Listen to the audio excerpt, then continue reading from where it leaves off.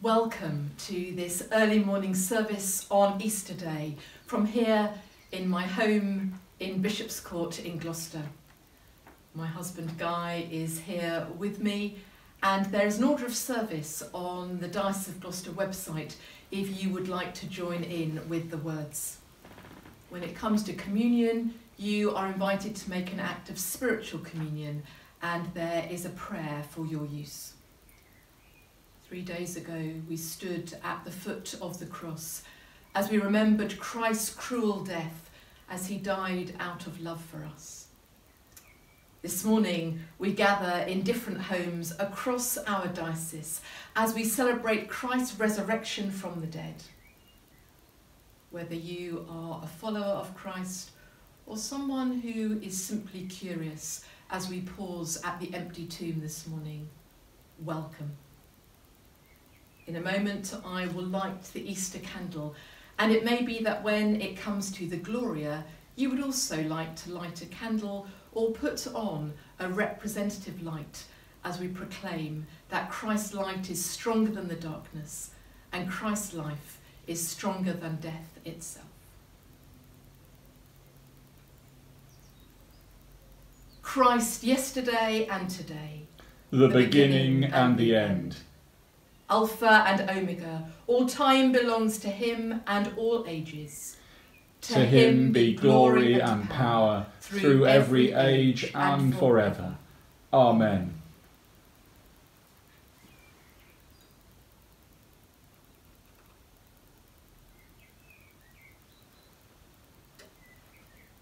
This is the day when our Lord Jesus Christ passed from death to life. Throughout the world, Christians celebrate the awesome power of God as we hear his word and proclaim all that God has done. We can be confident that we shall share his victory over death and live with him forever.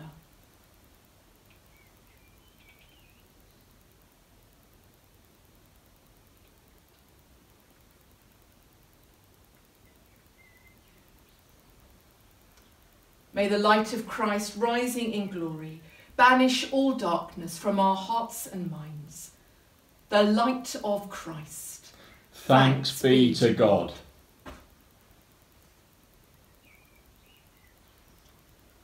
Alleluia, Christ is risen. He is risen indeed. Alleluia.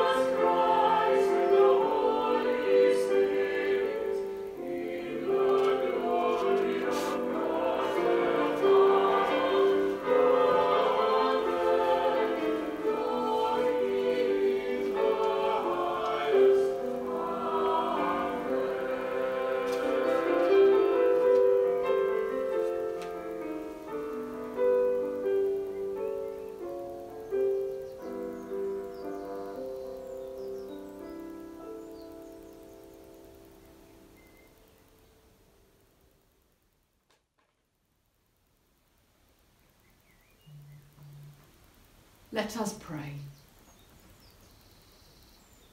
Lord of all life and power, who through the mighty resurrection of your Son overcame the old order of sin and death to make all things new in him, grant that we, being dead to sin and alive to you in Jesus Christ, may reign with him in glory, to whom with you and the Holy Spirit be praise and honour, glory and might, now and in all eternity. Amen.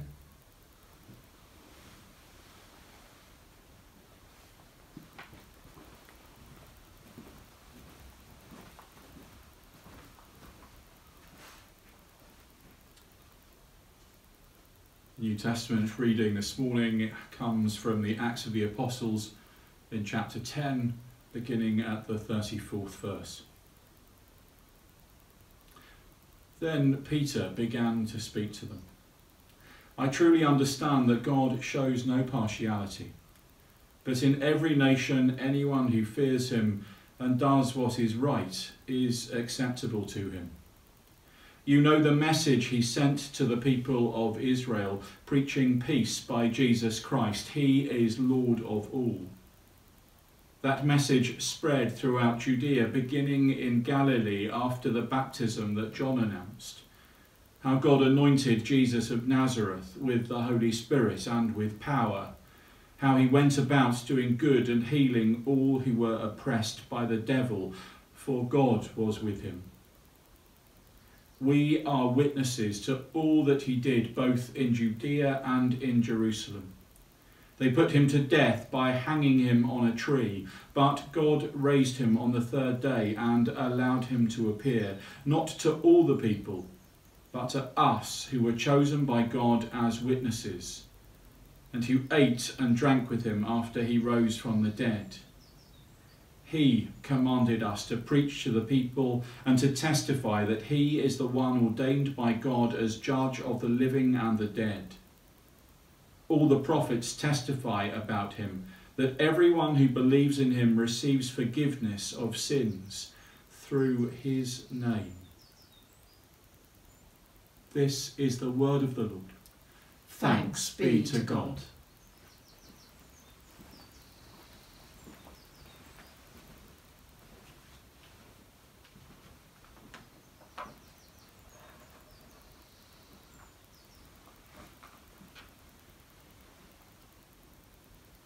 Alleluia, alleluia. I am the first and the last, says the Lord, and the living one. I was dead, and behold, I am alive for evermore. Alleluia. Hear the gospel of our Lord Jesus Christ according to John. Glory to you, O Lord. Early on the first day of the week, while it was still dark, Mary Magdalene came to the tomb and saw that the stone had been removed from the tomb. So she ran and went to Simon Peter and the other disciple, the one whom Jesus loved, and said to them, "They have taken the Lord out of the tomb, and we do not know where they have laid him." Then Peter and the other disciple set out and went towards the tomb. The two were running together, but the other disciple outran Peter and reached the tomb first. He bent down to look in and saw the linen wrappings lying there, but he did not go in. Then Simon Peter came following him and went into the tomb. He saw the linen wrappings lying there, and the cloth that had been on Jesus' head, not lying with the linen wrappings, but rolled up in a place by itself. Then the other disciple who reached the tomb first also went in, and he saw and believed, for as yet they did not understand the scripture that he must rise from the dead. Then the disciples returned to their homes. But Mary stood weeping outside the tomb. As she wept, she bent over to look into the tomb, and she saw two angels in white, sitting where the body of Jesus had been lying, one at the head and the other at the feet. They said to her, "Woman, why are you weeping?" She said to them, "They have taken away my Lord, and I do not know where they have laid him." When she had said this, she turned around and saw Jesus standing there, but she did not know that it was Jesus. Jesus said to her, "Woman, why are you weeping? For whom are you looking?" Supposing him to be the gardener, she said to him, "Sir, if you have carried him away, tell me where you have laid him, and I will take him away." Jesus said to her, "Mary." She turned and said to him in Hebrew, "Rabboni," which means teacher. Jesus said to her, "Do not hold on to me, because I have not yet ascended to the Father. But go to my brothers and say to them, I am ascending to my Father and your Father, to my God and your God." Mary Magdalene went and announced to the disciples, "I have seen the Lord." And she told them that he had said these things to her. This is the gospel of the Lord. Praise to you, O Christ.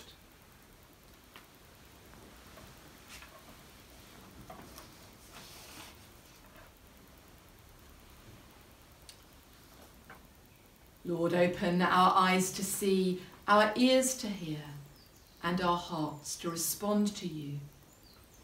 Amen. Our gospel reading began with a tomb, a place of burial. Sadly, that's all part of a rather familiar landscape at the moment. We have very quickly become used to hearing about death. There are daily statistics of those who've died from COVID-19. But the numbers become more poignant when we hear the names, specific stories of named individuals. And our gospel reading about a tomb is one involving some named individuals, individuals who are bewildered and unsettled. Mary Magdalene comes to the tomb. It's early in the morning and it's still dark, and things are not as she had expected. The stone which kept the tomb closed has been removed, and so she immediately assumes that the body of Jesus has also been removed. This is soon confirmed by Simon Peter and the other disciple we assume to be John. And there is confusion and a lack of understanding. Mary says, "I don't know where they have laid him. I don't know where the body is." And we're told that when the disciples see the empty tomb, they too don't understand. I wonder how often in recent days we and those around us have expressed some sort of confusion and bewilderment. After all, life as we knew it has changed so fast in recent weeks. It's been unsettling and we don't understand.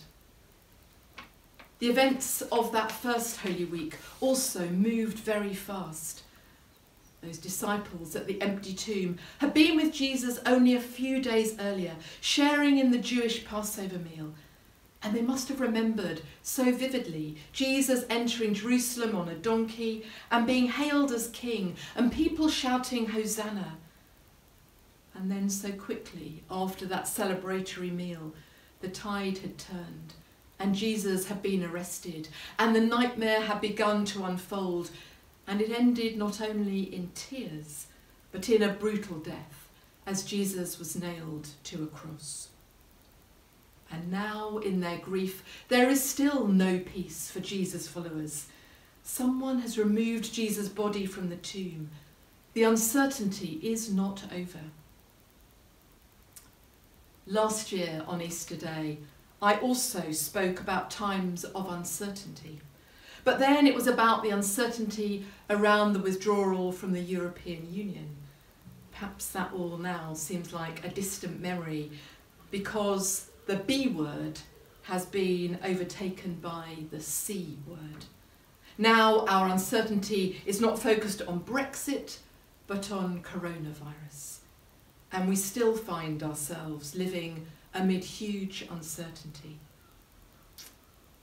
Yet on this Easter morning, as last year, and indeed on every day of every year, we are faced with something which is certain: the resurrection of Jesus Christ, the Son of God. As Mary stands weeping outside the tomb, someone speaks to her. She thinks it is the gardener, but then he speaks her name, Mary. And she recognises that this person is Jesus, risen from the dead. Suddenly, in a moment, everything changes yet again, and it's personal, and names are important. On a number of occasions recently, I have expressed my dislike of the phrase social distancing. Yes, it's vital that we abide by the rule of physical distancing, but this is not a time to be socially distanced from one another. Relationship matters. Names matter. I think we learnt a lot about social distancing through all the tension and division around Brexit.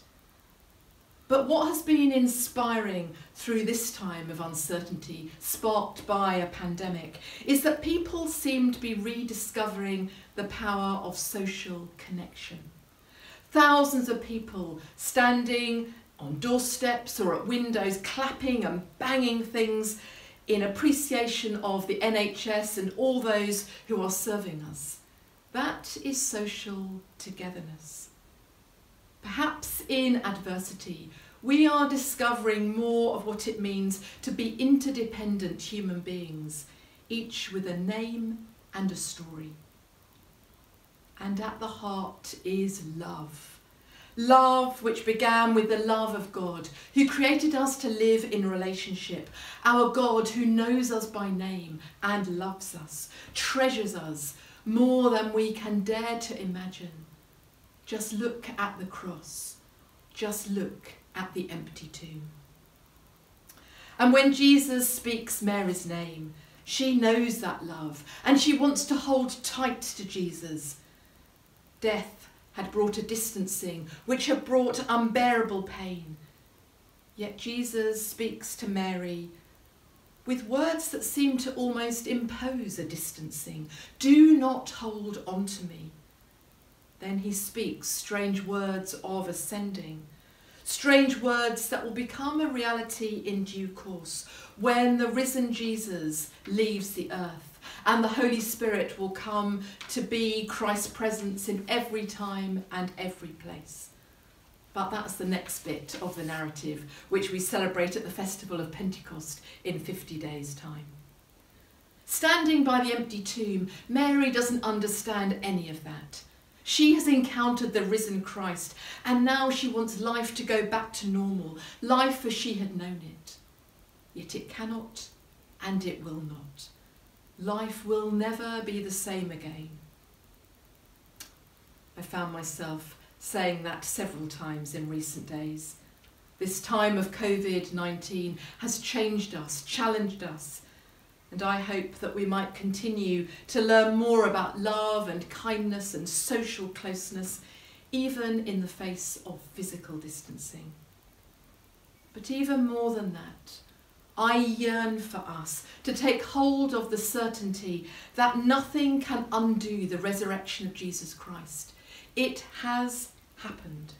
And nothing can separate us from the love of God in Jesus Christ. Not even COVID-19, not even death.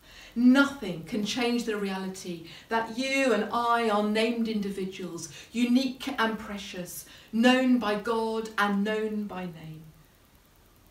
And in our confusion, and in our not understanding, and in our places of fear and grief, Jesus draws closer than close, not in physical body, but in spirit. And Jesus speaks our name and invites us to speak his, to reach out and to say yes to his love and his forgiveness. May it be so. Amen.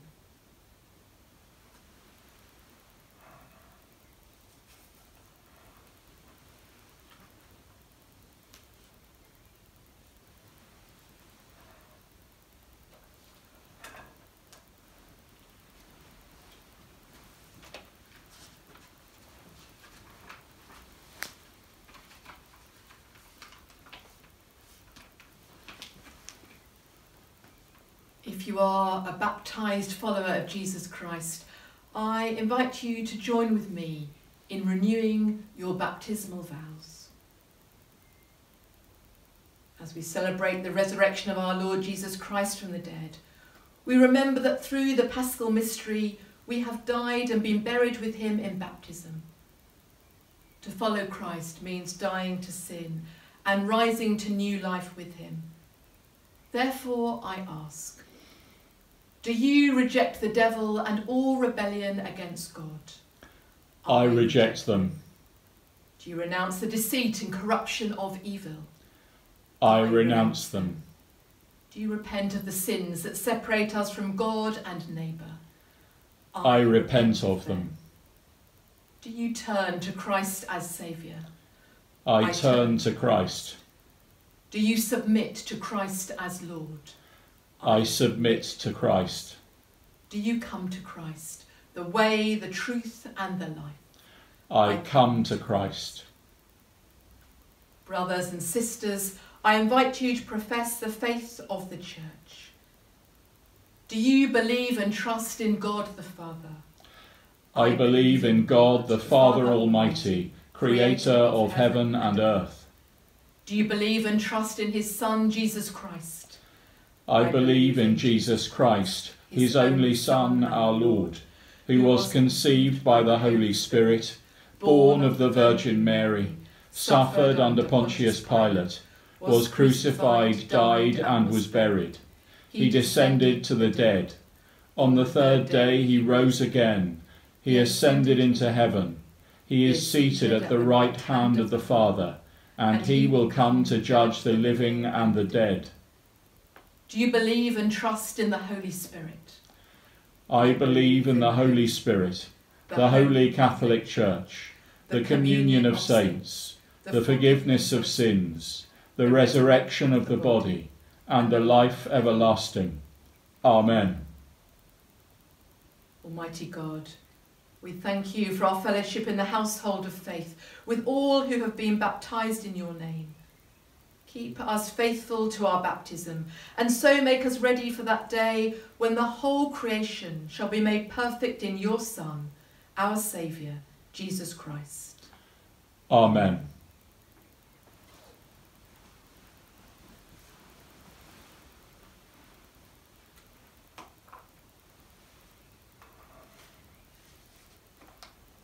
Let us pray to God, who alone makes us dwell in safety. We pray for our world, giving thanks for its beauty and crying out for its brokenness. We pray that in these days of viral pandemic, we might learn to live in closer relationship with you, our God, with our neighbours, close by and far away, and with all creation. Lord, in your mercy, hear our prayer. We pray for Justin, our Archbishop, and for your Church throughout the world, for our sisters and brothers in our partner dioceses, for our cathedral, and for all the worshipping communities of this diocese, that we might be Easter people of light and hope. Lord, in your mercy, hear our prayer. We pray for all who are affected by coronavirus, through illness or isolation or anxiety, that they may find relief and recovery. And for those who are guiding our nation and all nations at this time, that they would make wise decisions for the good of all people. Lord, in your mercy, hear our prayer. We pray for all working and caring for the people and places of our diocese in so many different roles and in so many different ways. We particularly pray for medical staff and medical researchers, that through their skill and insights many will be restored to health. Lord, in your mercy, hear our prayer. We pray for every household across our diocese, for the places of our high streets and villages, for farms and businesses, for charities and organisations, for all those wondering what the present and future holds. Lord, in your mercy, hear our prayer. We pray for the vulnerable and the fearful, for the gravely ill and the dying, that they may know your comfort and peace. Lord, in your mercy, hear our prayer. We pray for those who have died, for family and friends, praying for your resurrection, hope and life. Lord, in your mercy, hear our prayer. And so we commend ourselves and all for whom we pray to the mercy and protection of God. Merciful Father, accept these prayers for the sake of your Son, our Saviour, Jesus Christ. Amen.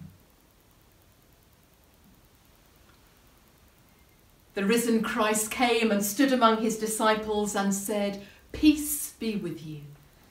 Then were they glad when they saw the Lord. Alleluia. Alleluia. The peace of the risen Christ be always with you. And also with you. Alleluia.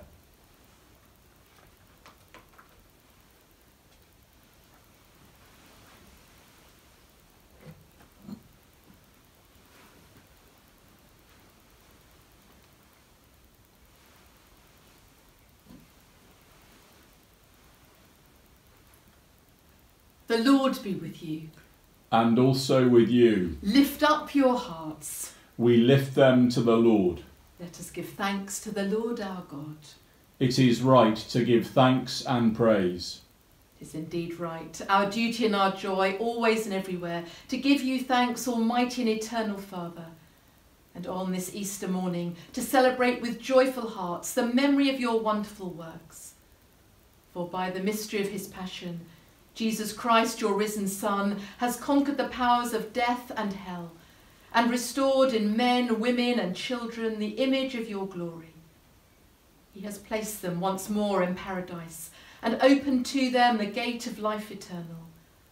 And so in the joy of this Passover, earth and heaven resound with gladness, while angels and archangels and the powers of all creation sing forever the hymn of your glory.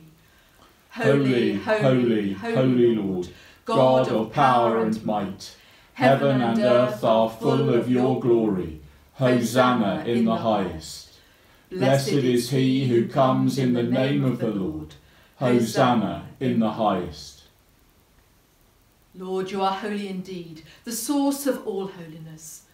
Grant that by the power of your Holy Spirit, and according to your holy will, these gifts of bread and wine may be to us the body and blood of our Lord Jesus Christ, who in the same night that he was betrayed, took bread and gave you thanks.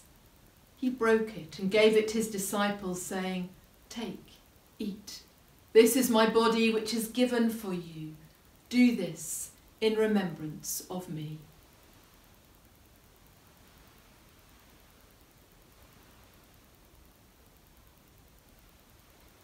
In the same way, after supper, he took the cup and gave you thanks. He gave it to them, saying, "Drink this, all of you. This is my blood of the new covenant, which is shed for you and for many, for the forgiveness of sins. Do this as often as you drink it, in remembrance of me." Christ has died. Christ is risen. Christ will come again. And so, Father, calling to mind his death on the cross, his perfect sacrifice made once for the sins of the whole world, rejoicing in his mighty resurrection and glorious ascension, and looking for his coming in glory, we celebrate this memorial of our redemption. As we offer you this, our sacrifice of praise and thanksgiving, we bring before you this bread and this cup, and we thank you for counting us worthy to stand in your presence and serve you. Send the Holy Spirit on your people, and gather into one in your kingdom all who share this one bread and one cup, so that we in the company of all the saints may praise and glorify you forever, through Jesus Christ our Lord, by whom and with whom and in whom, in the unity of the Holy Spirit, all honour and glory be yours, Almighty Father, for ever and ever. Amen. Amen. Using whichever language and whichever version you feel most comfortable with, we pray together the words of the prayer Jesus taught us. Our Father in heaven, Hallowed be your name.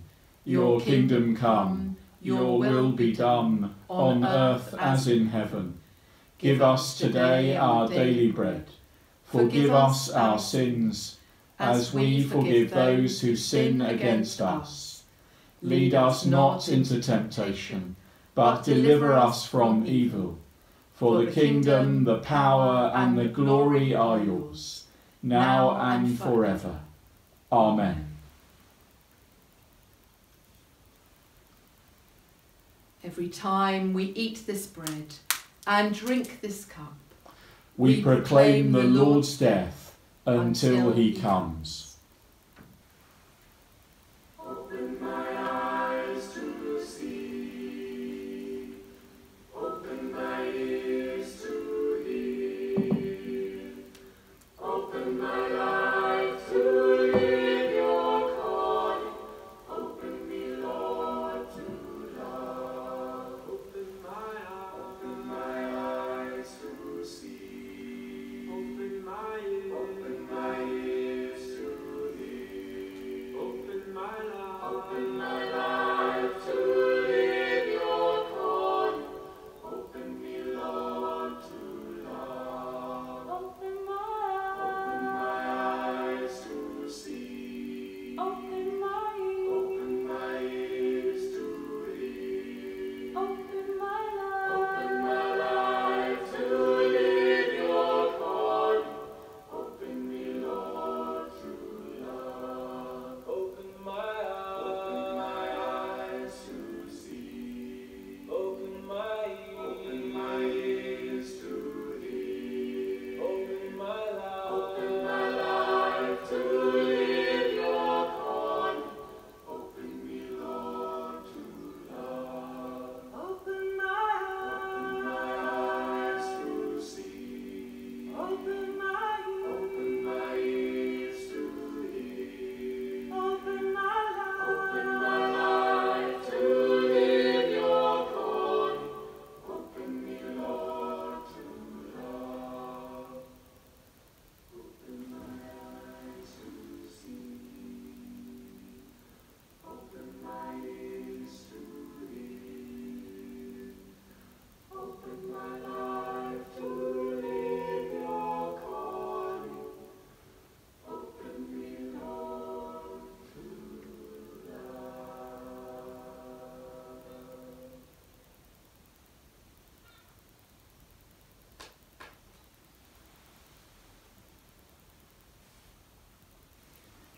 Let us pray.